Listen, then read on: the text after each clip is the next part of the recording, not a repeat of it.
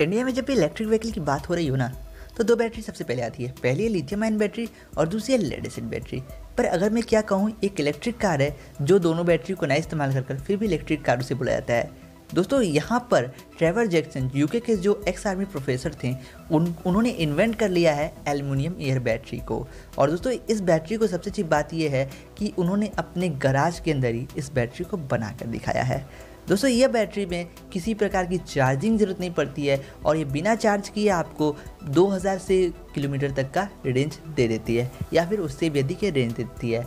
इस टाइप की बैटरी में कोई भी नॉन फ्लेमेबल खतरा नहीं है, मतलब कि इसमें आग लगने वाली कोई चांसेस ही नहीं है।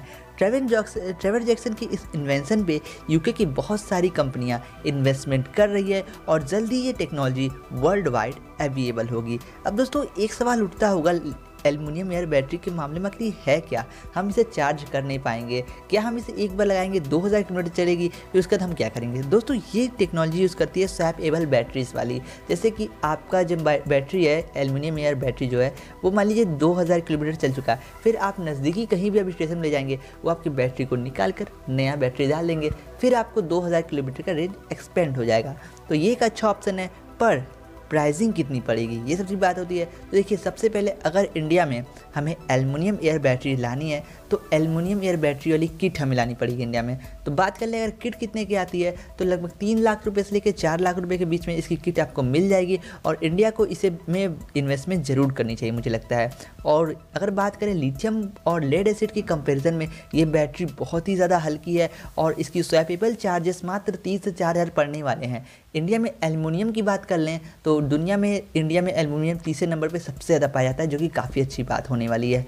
तो यार, एल्युमिनियम एयर बैटरी काफ़ी अच्छा ऑप्शन होने वाला है और ये फ्यूचर है, मानिए लिथियम 2030-35 तक आपका साथ दे सकती है, क्योंकि आयन की यहाँ पे इंडिया में बहुत ज़्यादा कमी है, आप जानते ही होंगे। तो इसलिए जो एल्युमिनियम एयर बैटरी है एक बेटर चॉइस बनता है इंडिया के लिए।